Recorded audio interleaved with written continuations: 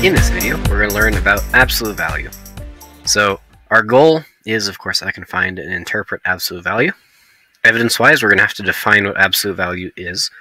We're going to find the absolute value of a number, and we're going to apply it to some real-life situations.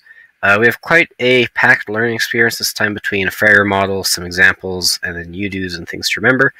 So let's just get right on into it. Our Freyr model, and if you don't have guided notes, I would suggest writing this into your spiral. Pause it if you need. The word that we're going to define is absolute value. So as per usual, we're going to start off with some examples. First of all, the absolute value symbols. They're just two lines on either side of some value. And we can see a few of the examples where we use this. We have the absolute value of 7 is equal to 7. The absolute value of 1/2 is equal to 1/2. The absolute value of -7 is still 7. And the absolute value of -0.23 is equal to 0.23. So the more observant of you may already see some sort of pattern here. Let's look at the non-examples. We've only got two really here. First of all, we're going to say that the absolute value of 6 is not equal, that's what that equal sign with a slash through it means, not equal to -6. We're also going to say that -4.5, if we take the absolute value of -4.5, it is not equal to -4.5. So, what you're going to do, take a moment to think about what is an absolute value symbol actually doing.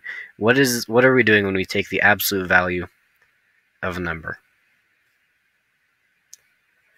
For characteristics and facts, we have quite a few.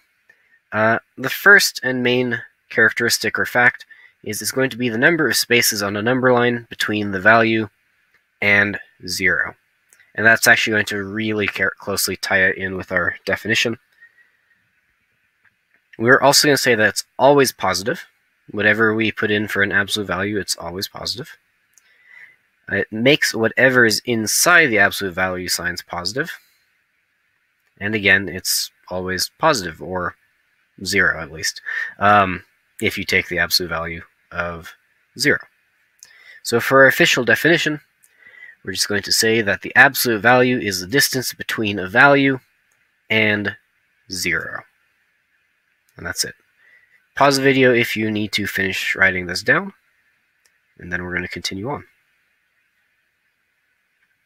Let's actually practice finding some absolute values. So, we know that it's the distance between the value and 0. So if we want to find the absolute value of 4.5, and you'll notice I'm actually going to make these absolute value signs a little bit longer. That way it doesn't look like it says 14.5. Anyway, absolute value of 4.5.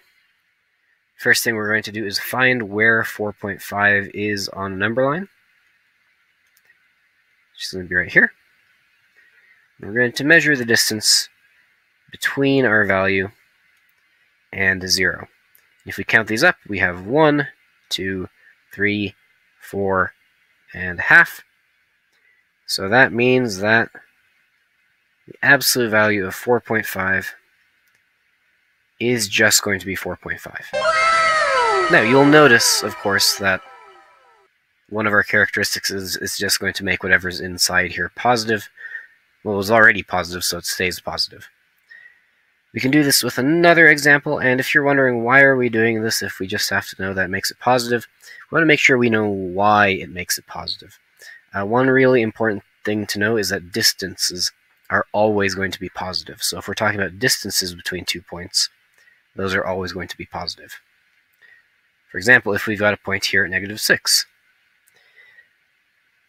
if we look at the distance from -6 to 0, we go 1, 2, 3, 4, 5, 6, and it's very, very tempting to say, well, we're going in the negative direction, so it should be a -6, right? And that's wrong. Distances are always positive, so even though we're going in the negative direction, the absolute value of -6 is just going to be positive 6 because it is a distance. Let's look at another example. So this problem may look familiar. If you watch the 2.3 video, it should look very familiar. Suppose we have two fish in the ocean. We have the anglerfish down at negative 2,000 meters and the goblin shark at a depth of negative 1,300 meters. This time, we're going to figure out which fish has a greater depth. And the key thing to realize here is that we're talking about a greater depth. That means we're going to try to figure out which one is the bigger number. Now, previously, we would have said that the goblin shark had the bigger number. And if we're just thinking about these two negative values, that is true. But since we have the word depth here, that's usually going to mean that it is the distance from the sea level. So if we think about a number line going this way, we clearly can see that the anglerfish is further away from sea level, which would be 0. And what we can use to express that are absolute values. So if we take the absolute value of the depth of the anglerfish and the absolute value of the depth of the goblin shark, we can say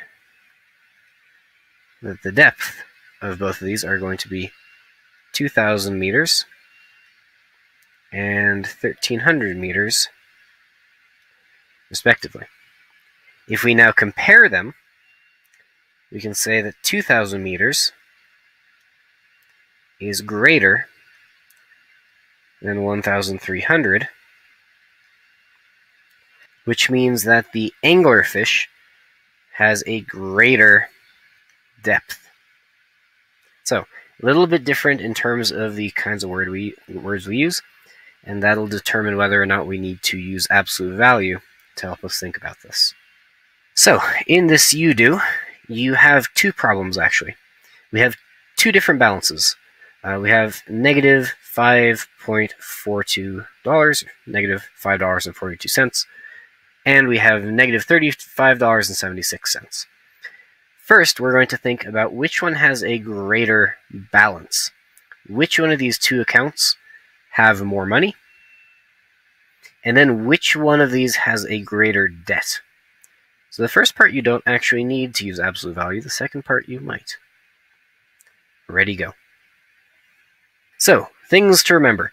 Absolute values are always going to be positive. Whatever is inside your absolute value sign, it's going to be positive because it is a distance, and distances are always positive.